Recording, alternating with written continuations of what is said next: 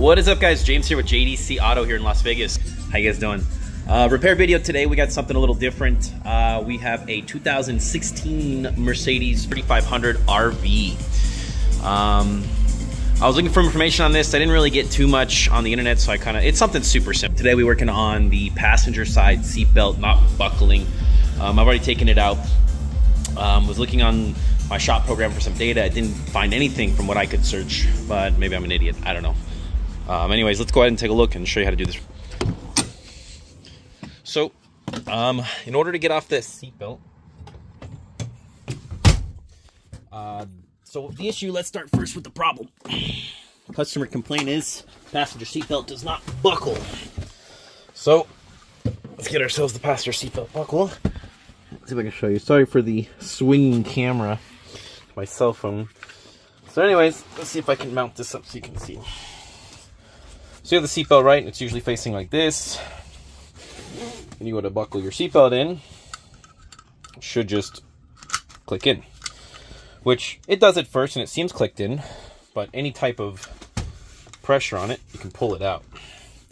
It actually wasn't clicking, but I was messing with it for a little bit off camera. Dear God, I'm so sorry, guys. So, well, it seems to be latching now. But anyways, the concern is that it's not really latching well, and it's kind of not. Yeah, see, I just was able, it was clicked in, I was able just to rip it out. So anyways, this is not safe. You don't want someone you love sitting in this seat. And see, like, even right now, it's not really consistently clicking in. Anyways, I'm probably making you guys sick with the camera angles. I'm sorry. So anyways, point being is this is defective. I'm the type of person that I would like to probably open this up. I think if I rip off this felt here, there's some screws under here. I'm guessing maybe, I don't know if it's here or if I just pop the sides open. But I'm not even going to mess with that because I don't want to put my, someone's life on, in my hands because of a bad rebuild on something like this, something simple. So we're going to go ahead and order a new one. But let me show you how to take this out.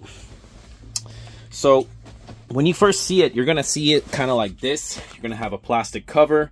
You have the seatbelt, and the bolt you need to take out is back here. It's a Torx T45. It's right here behind. It's just one bolt. And then you have this little lumbar adjuster. Then when you twist it, you can't really see it on camera, but what it's doing is just kind of pressing in and out the back. But anyways, it took me a minute to figure out. Usually these are sometimes held on with like a screw behind this, or there's like a clip behind this. But actually these are even more simple. These are literally just a push on or push off. So, or a push on or pull off. So this literally is just on there like that. You just pull this off. Most of it's held in with clips, but there is one screw. One screw, a Torx. One screw that you need to take off from the back of the panel here. So this sits on like that, right? So this sits on like that. There's one screw you need to take off. When you're looking at it, you'll have to kind of lift up the seat here. You'll lift up and you'll see the hole. It'll be like right here, which is through that right there.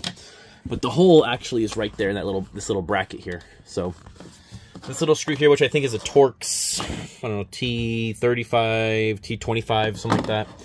I'm sorry, my label's rubbed off on this one, but yeah. It's like a T25 or T30. So anyways, you take off that screw, everything else will pop off, slide up enough, you can get your Torx T45 in there, take it off, then you have this one. The passenger one does not seem to have the airbag connector to it. Some of these will have a little airbag connector on them, but this one's just strictly metal cable, connector, and bolt. So I'm going to call Mercedes, get this replaced in there. But yeah, if you guys have any other questions, comments, leave them below. Super short video. Hopefully that was helpful for you. And then reverse process, just putting it all back on. So like the video. Thanks. Share, subscribe, all of the good stuff. And we'll see you next time.